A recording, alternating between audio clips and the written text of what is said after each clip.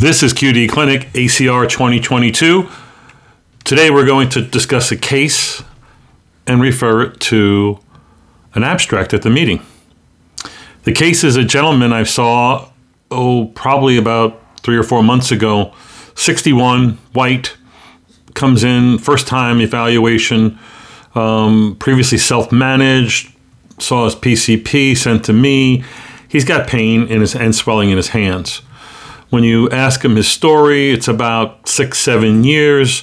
It's mainly in both hands. It's mainly DIPs, some PIPs, but mainly the DIPs. And again, nothing seems to help. He's tried over-the-counter stuff. His doctor gave him a course of steroids. That didn't really make a big difference. He's being referred to me for rheumatoid or methotrexate or something like that. So again, it's predominantly DIP disease. It looks like OA, and of course I get x-rays. Well, first off, I ask him, associated diseases, comorbidities, other medicines. Really nothing. He has no nail changes, no psoriasis. And this has been chronic for some time. He says that he does get redness and some swelling. He says that his stiffness is usually 30 to 60 minutes every day, and that really nothing gives him relief. He's currently taking naproxen over the counter. So we do laboratory tests on him. They're all normal, chem panel, CBC. His SED rate's 31, his CRP was normal. His serologies are negative. His uric acid's normal. X-rays show OA, but really it shows erosive OA. That seagull wing, central erosions, reactive bone on the side, pretty typical going on in several of the DIPs and one of the PIPs. So this man has erosive OA.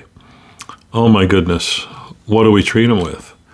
I don't know about you, but really nothing works. I know you all have your little trick, your little game, but the data is pretty clear.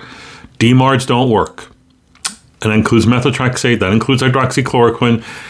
Every year we get a few new studies that recreate the past showing how bad they are.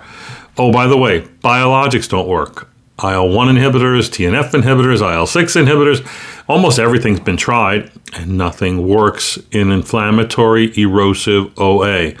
I'm talking OA that's got erosive changes in it and intermittent inflammation, sometimes overt inflammation. And again, what's the best thing you can do?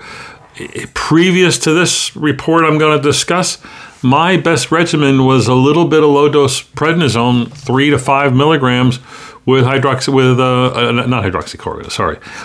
acetaminophen, long-acting acetaminophen, up to 3,000 milligrams a day, and then, compressive taping using Coban, that stretch tape.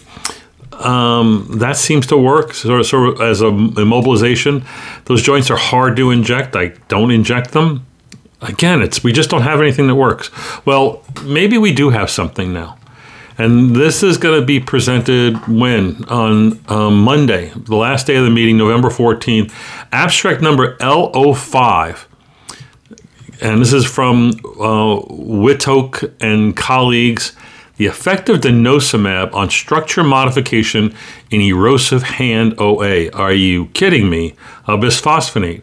I thought this was exciting because way back, my goodness, going back into, I think, the late 90s, we were involved in a protocol looking at residronate as a potential agent to retard the erosions, retard the development of erosions in RA patients.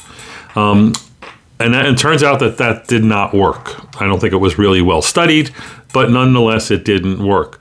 Here, this is a placebo versus standard dose denosumab in 100 patients with erosive OA. The primary outcome was x-rays, the Ghent University score, the GUS score, basically. And they were looking at that. The primary endpoint was 6 months, and they looked at it at 1 year. And they also looked at development of new erosive joints over time. And guess what?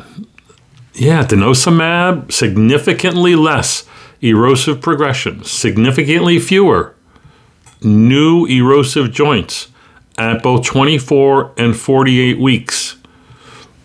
This is kind of exciting because we don't have a disease-modifying agent for osteoarthritis, a D-mode. And would this now qualify? I think it would. However, this is just a 100-patient single-center study. It'll be really interesting to see how this pans out over time.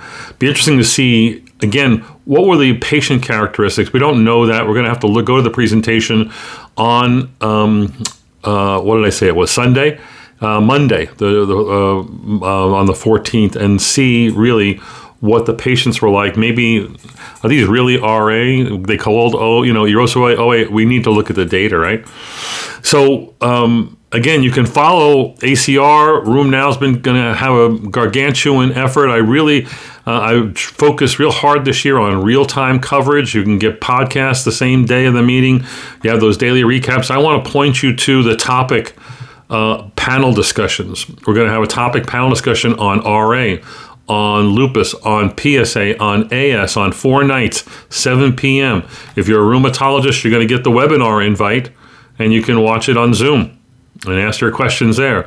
If you're not going to get the invite, you can watch us on our website, on Facebook, Twitter, LinkedIn, and our YouTube channel, 7 p.m. Eastern Time, starting Sunday night, Sunday, Monday, Tuesday, Wednesday.